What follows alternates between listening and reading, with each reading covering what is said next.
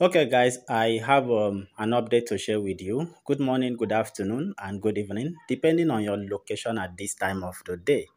Okay, guys, this is a follow up of my previous video that I updated you about the committee, the recommendation of committee chaired by Lawal to decide on Tinubu's running mate. Okay, and I also updated you that Shettima was not included among those names. So I'm going to give you the 10 names of people that were shortlisted and recommended by the committee. Okay, you know the Tinubu did the same thing Atiku Abubakar did when the committee suggested that Atiku Abubakar should choose Wike as his running mate, but Atiku Abubakar had to settle for Ifeanyi Okowa. And ever since Tinubu settled for Shettima, there has been an outcry within some section of Nigerians, all right, that it shouldn't be a Muslim ticket. The same thing they preached in 2015 is not being practiced in 2023. And then we saw a lot of APC members withdrawing their support for Tinubu. It all started with Elisha Abo, that is Adamawa North Senator.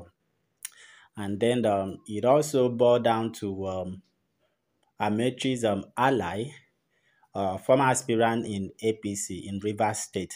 Okay, also withdrawing his support. Okay, that one quit APC because of this Muslim ticket. And APC in Christian in APC also said they will not support Tinubu because of the Muslim ticket. Those APC chieftain supporters like Ojus Okalu, this man Joey Bokwe supported the Muslim ticket. I don't know. Maybe that one is their own personal interest, but that is by the way.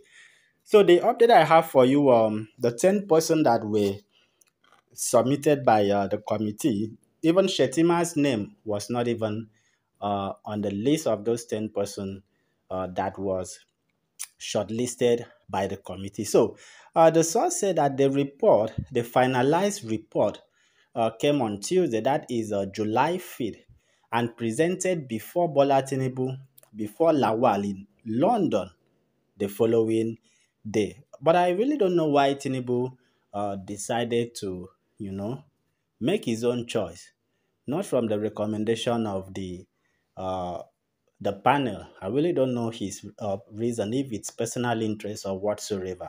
Okay, so let me quickly give you the name of the 10 person that was shortlisted and recommended for Tinubu. Okay, so the first person is Yakubu Dogora, that is former Speaker of the House of Representative. Well, I remember when the Yakubu defected to APC, many people already saw the handwriting on the wall that maybe Yakubu had been promised a running mate for Tinubu. So he was being forced to defect to APC. Okay, so that is a mere speculation because anybody that defect to any political party of their interest, okay, is their own personal decision. So I don't want to talk about that. So the second person is Amina J. Mohammed, that is Deputy Secretary General of the United Nations. All right, she's a lady. So the third person is Ambassador Fatima Bala. The fourth person was Senator Anthony Manzo. The fifth person was Hajiya Najatu Mohammed. The sixth person was Senator Aliyu Magatakada Wamako. And the seventh person was Babagana Zulum, that is Borno State Governor.